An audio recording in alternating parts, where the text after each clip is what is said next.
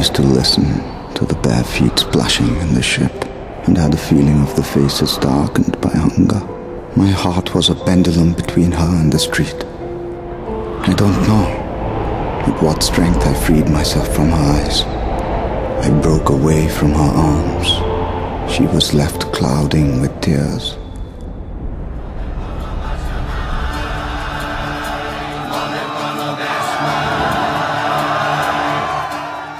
A global compact on refugees and a global compact for migration is in the offing.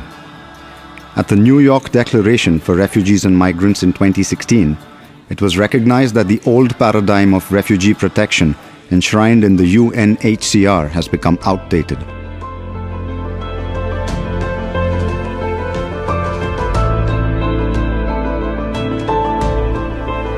Calcutta Research Group began its work on forced migration. It deliberately chose the phrase forced migration instead of refugee studies, which was much more conventional in late 1990s. Now, which is very well known, it was only one of the 2 UN certified courses, orientation course in forced migration studies. Migration is one of the most important and pressing global issues of our time. The dialogue around lived realities connected with forced migration, civil, political and religious persecution, the interplay between environmental change and displacement and the experiences of stateless persons is the need of the hour. It was decided that a global compact on refugees and migrants will be adopted. It came with the promise of a new orientation to the global problem of migration. But how different is this global compact, and what are the promises and paradoxes it comes with? Through a 6-day workshop and international conference organized by the Calcutta Research Group, in collaboration with the Rosa Luxemburg Stiftung, these issues were explored and problematized. The participants in the event spanned the entire globe. Participants came from Australia, Singapore, Portugal, Germany, Italy, Austria, Israel, Palestine, Croatia, England, South Africa, United States, Brazil, Sri Lanka, Bangladesh, Nepal, Afghanistan, and India. There were academics, journalists, activists, and community members as well. The activities of the research workshop and conference revolved around the 6 major themes, which are the Global Compact on Refugees and Migrants, race, gender, and other fault lines in migration, power and the responsibility in the global protection system, immigrant economies, statelessness, and finally, migration across Asia. Why is the compact silent on the important question of race? The inaugural session began with a discussion on race and migration in South Africa. 2 distinguished panelists from South Africa touched on important issues of migration and race in South Africa and the entire continent more broadly. Professor Melissa Stein of University of the Witwatersrand, Johannesburg, spoke on questions of race and migration in post-apartheid South Africa.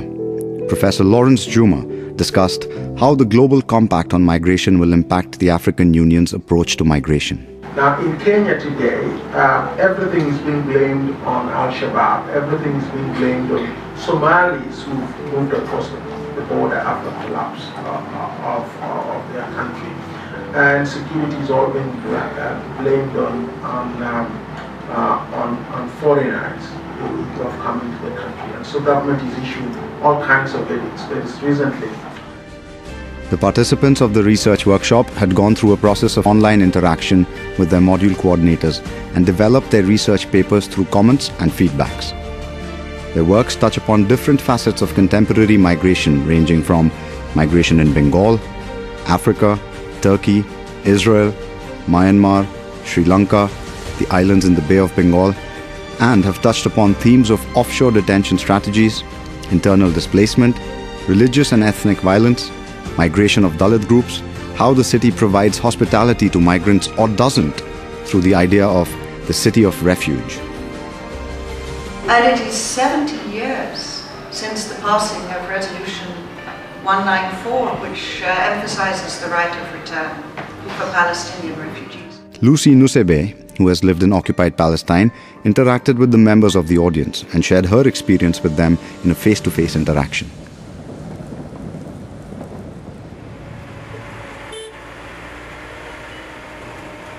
A major highlight of the event was a field visit to different migrant quarters of the city.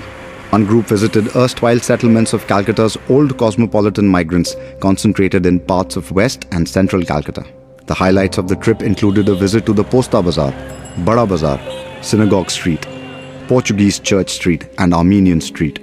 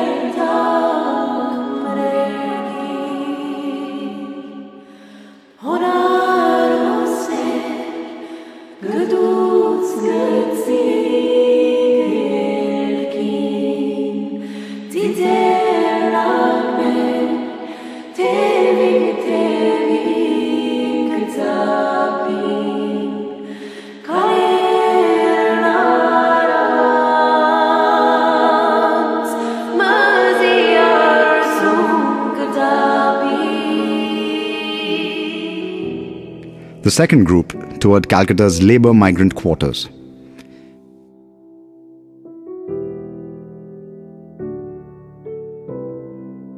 It started with an interaction with the workers of a factory at Bantola's tannery.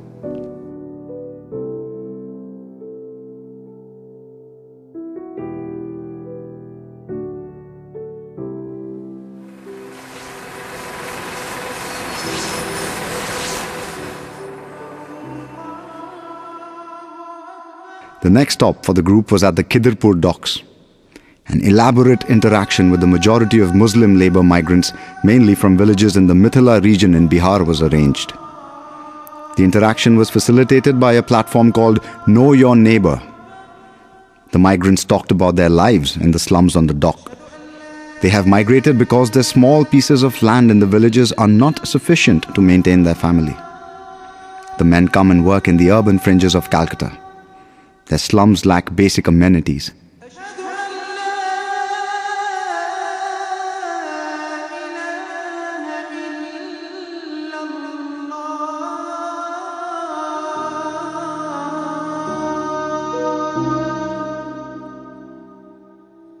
Ms. Rizvi noted that despite attempts by the Bangladesh government to repatriate them, there is no real possibility of Rohingya refugees returning to Myanmar, as the situation is not conducive.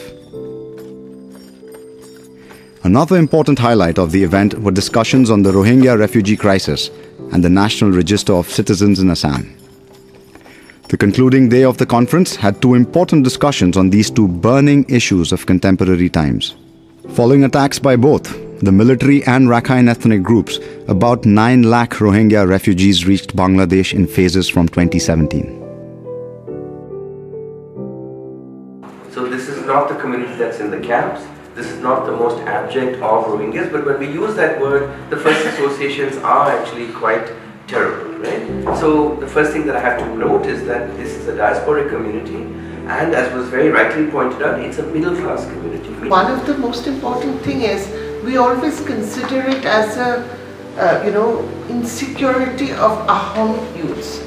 But, at different levels, there are so many other forms of... In the concluding session of the conference, Prashanto Ray released the latest issue of the Refugee Watch. My claim is that the aerial, at present, is a weak presence, empirically and theoretically, within migration research.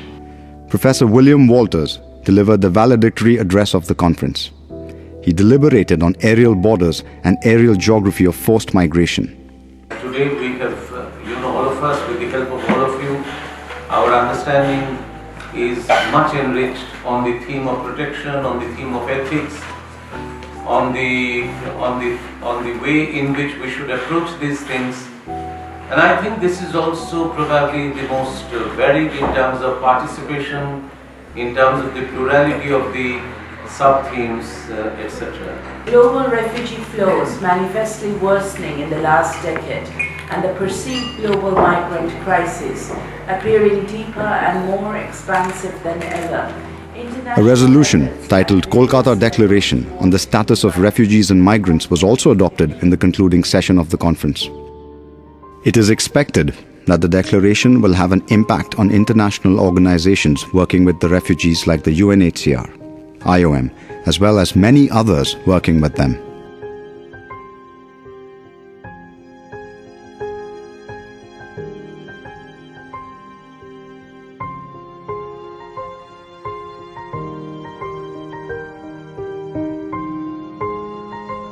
I come from there and I have memories. Born as mortals are, I have a mother. And a house with many windows. I have brothers, friends, and a prison cell with a cold window. Mine is the wave snatched by seagulls. I have my own view and an extra blade of grass.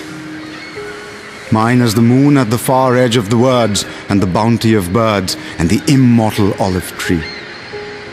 I walked this land before the swords turned its living body into a laden table. I come from there. I rendered the sky unto her mother, and the sky weeps for her mother. And I weep to make myself known to a returning cloud. I learnt all the words worthy of the court of blood, so that I could break the rule. I learnt all the words and broke them up to make a single word: homeland.